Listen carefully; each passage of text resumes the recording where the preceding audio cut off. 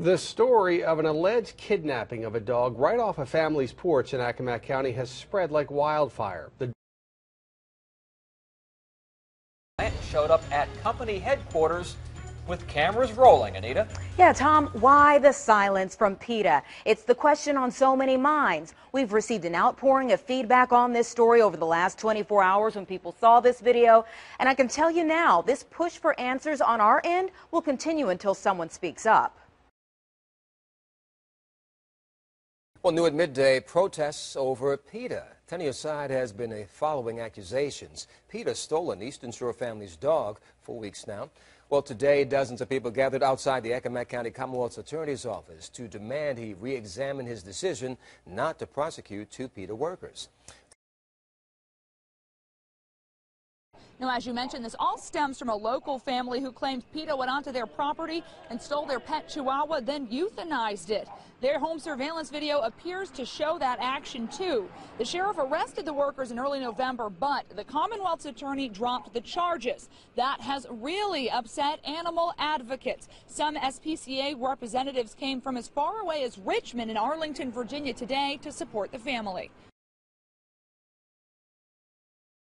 Now, for some reason, PETA refuses to return our calls, our emails to their Norfolk headquarters and their D.C. office. And today we found out we're not the only ones calling them about this story.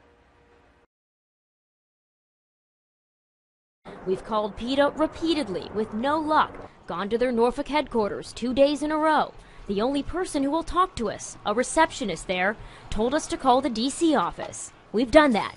There's nobody here. I mean, this is PETA headquarters. There's nobody here that can talk to us?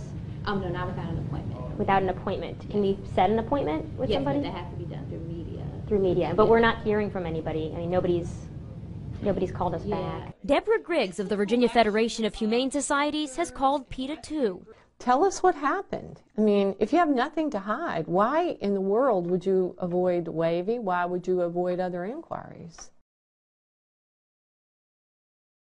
The Center for Consumer Freedom, a nonprofit in Washington that says it aims to protect consumer choices, has also stepped in since our story aired Wednesday. We put out a media statement nationally alerting people to this incident because it's obviously very troubling.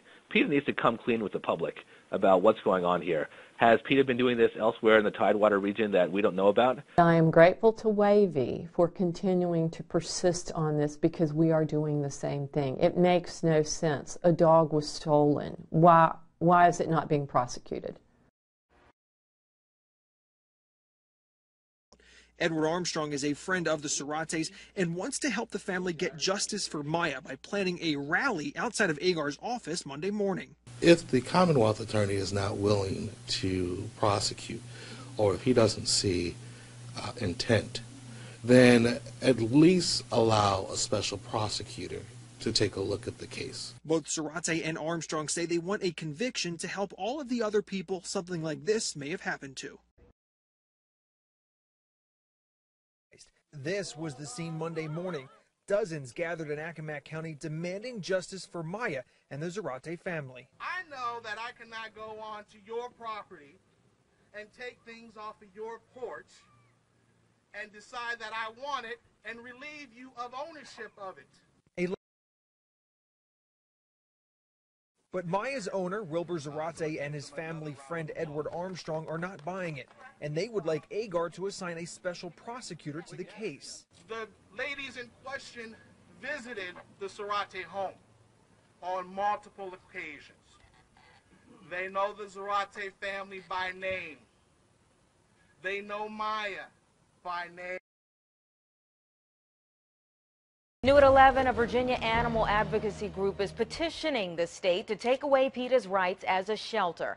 This after PETA workers allegedly stole and killed a dog last month in Accomack County. Do you remember this video that we showed you? It's a story we've been following for weeks. The Virginia Department of Agriculture and Consumer Services Office of Animal Care and Health sent the petition to PETA yesterday. It argues that PETA does not maintain a facility under the statutory definition of an animal shelter.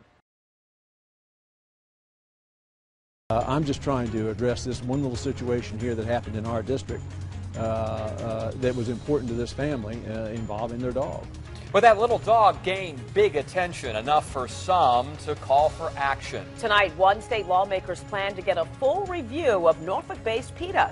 It all started with two PETA workers accused of pulling up and snatching a dog from the porch of a mobile home in Accomack County. The story spread, but no action taken. That is, until now. The women seen in this video are taking a pet off a family's porch. Though larceny charges against them were dropped, State Senator Linwood Lewis from the Eastern Shore wants a state agency to review actions of those two PETA workers. Lewis thinks other laws may have been broken. Then at your side, Deanna LeBlanc has been on top of this story for more than a month now. And Deanna, this is about accountability. Yeah, Tom and Nicole, Linwood Lewis says he's simply trying to address, in his words, one little incident that impacts a family in his district, but he's gearing up for a fight against a large and powerful organization, one that is already fighting back.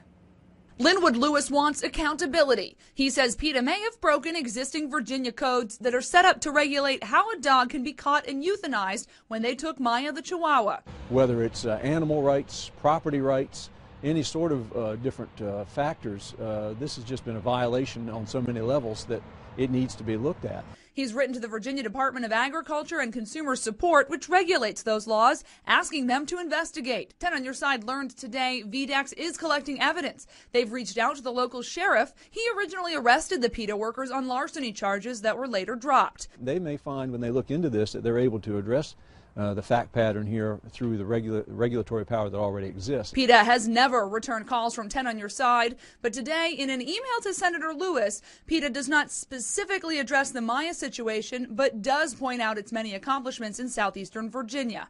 The email reads in part, PETA's headquarters and animal shelter are located in your district. I hope you will take this opportunity to consider everything that PETA's Hands-On Rescue Division does for constituents and their companion animals in your district and beyond. But Lewis says he doesn't have any plans to stop now. They were employees of the organization acting on behalf of the organization, and the organization needs to be held accountable if they did and if they're wrong. And Senator Lewis says that if this VDAX investigation finds they don't have the authority to hold PETA accountable, well, then he'll use his power as state senator to try to pass new laws this session, giving VDAX that power moving forward. In the newsroom, I'm Deanna LeBlanc.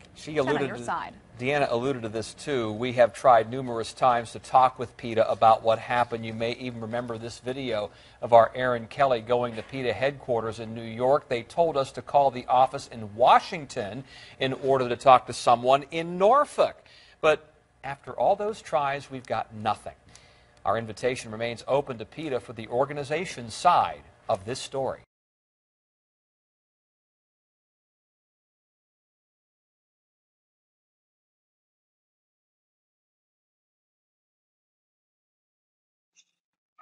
Hello, I am Edward Armstrong, CEO of the Masonic Ascent Association, and I would like to thank everyone for their support, including the Virginia Federation of Humane Society, the Richmond SPCA, and other people, as well as animal rescue organizations that have assisted us. The Masonic Ascent Association is a nonprofit, tax-exempt 501c10 organization.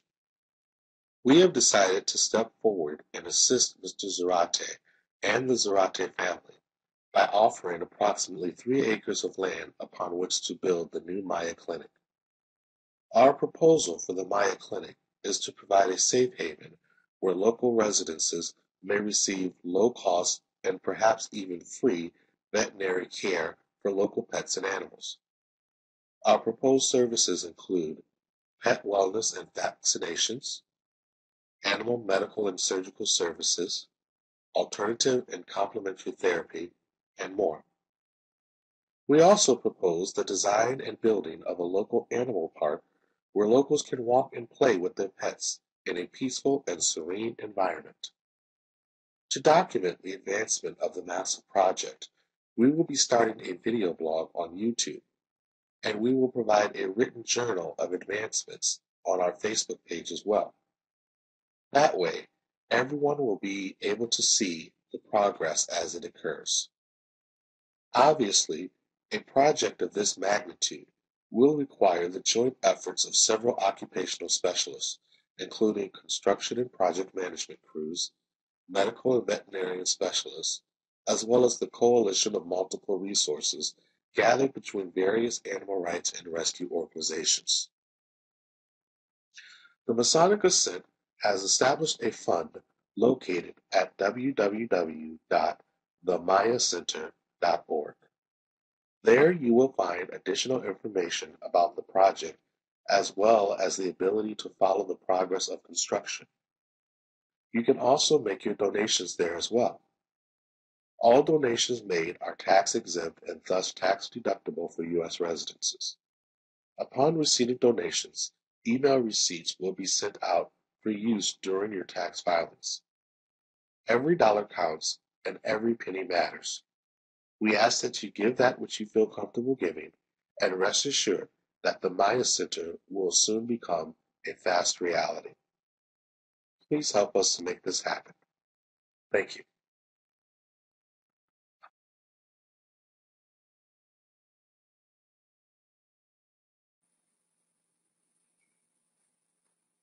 Hello, I am Wilber Zarate, and I would like to thank everyone for their support. I really appreciate everything that everyone has done to help out my family and I. Many people have asked if they could send money to help me and my family. I want to thank for your kind offer. I am working with Edward Armstrong, the Masonic Ascent Association, the Human Society, and other animal rescue organizations to create the Maya Center. I would like to see an animal clinic and rescue center built here in the Eastern Shore of Virginia to help out other animals and the pets owners. I want to help others regarding the health in their pets and the ability to help place pets in loving homes. Please help me to make this happen. Thank you.